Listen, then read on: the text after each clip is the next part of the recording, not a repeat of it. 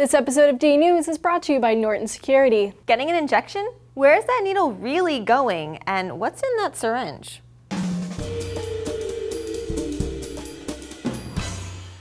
Hi everyone, Crystal here for D News. Injection is a common medical practice and all of us have to get our shots. Whether it's the chickenpox vaccine or a boost of insulin, we've grown to accept that injection is just a good way to administer drugs and vaccines. But how does that actually work, and what is really being injected into your body? It turns out that what type of injection you get and the formulation used depends a lot on how quickly doctors want the syringe contents to be absorbed. This affects how often you would need to receive an injected treatment as well as your blood concentration of the active ingredient. Two main types of injections are intramuscular injections, which are injected into your muscles, and subcutaneous injections, which are injected just under your skin. Intramuscular injections like the flu vaccine and some steroids and antipsychotics are given in large muscle groups like your upper arm or buttocks because they need to reach the bloodstream and take effect quickly. This can happen because you've got a lot of blood circulating in your muscles to pick up the drug and distribute it throughout your body.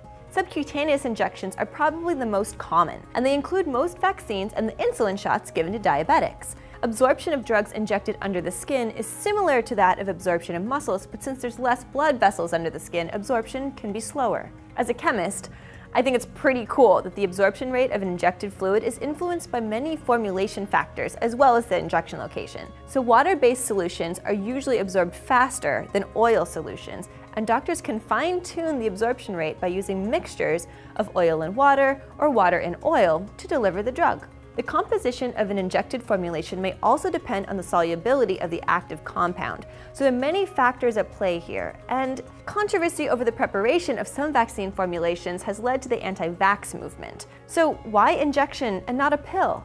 Injected treatments take effect faster, are more concentrated, and don't run the risk of being destroyed by your stomach acid before they can do their job. For all the good they do, there are some risks associated with injections. Our skin exists to keep germs out, and when we puncture it, we leave ourselves open to infection and transmission of disease. This is especially true when equipment is reused without adequate sterilization, as is frequently the case in less developed countries or in recreational drug use.